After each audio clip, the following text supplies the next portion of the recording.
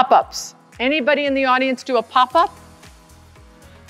I love pop-ups. And I was doing pop-ups before pop-ups were cool. Now all the big companies are doing pop-ups. So someone tell me the time. 11:48. Okay, oh, I gotta go fast. Okay, pop-ups. So I bought a shopping center at the height of the market, and then the next year, the global crisis hit, and I went from 2 vacancies to 14 vacancies, oy vey. So I called my son's piano teacher and I said, Miss Vanessa, today's your lucky day. You've always wanted to try a bricks and mortar. I'll give you a space, 700 square feet for free. You just have to pay your utility bill and pay insurance and take the space as is. She did that. She hired 7 teachers. Immediately, 300 new people were coming to my shopping center. Win, win, win. Now, would I do that with a vape store? No.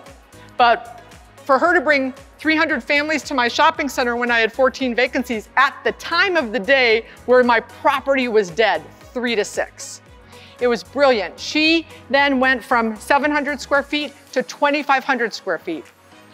And every quarter moved her up, half cam only, 5+ cam. When I invited her to move out, I had to because my rents were 50 triple net and she was at 25 triple net. So I helped her go find a flex space and she's now in 4,000 square feet.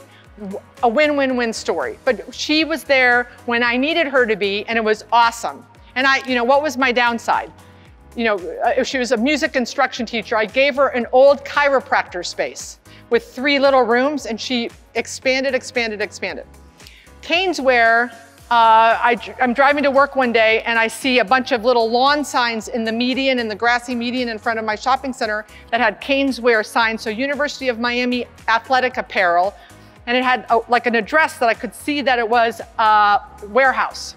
I'm like, oh my gosh, I gotta go find this guy. He must have merchandise and apparel. He should be in my shopping center.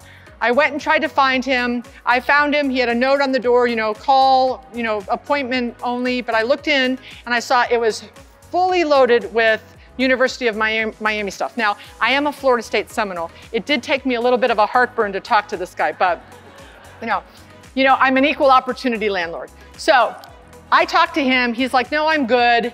And then I'm like, no, you really have to be at my center. And I know it's football season, but I'm gonna come back and talk to you. And then I did what many leasing agents do. I didn't follow up, I forgot. And then next year, July football season, what do I see in the median? The darn signs. And I'm like, darn it, I dropped the ball on this guy. So went to see him again. And then now he's in my CRM and I'm calling him. I'm like, I'm gonna call you after football season. So literally January 10th, I'm calling him. January 20th, January 30th, one day he walks into my office. I literally leaped, like I had this office where it was in my shopping center. So he walks in and I could see I had this open window from my office in the back and I have to have you here.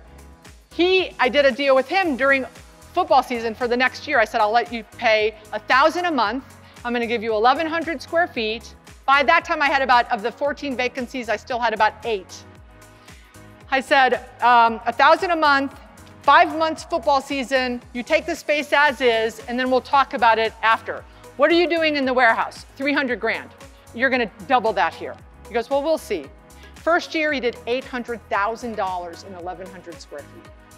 So I raised him, he said, I wanna continue. I did like $1,000 a month during off football season. I raised him to $5,000 a month during football season, and he's there a couple years, and then we finally did a long-term lease with him. Now he's doing 1.2 million in the store and 400 online sales. And literally, this is an 1,100 square foot store filled to the brim of merchandise. And they're doing their online sales like in the common area where the people can't even I go, you need to expand.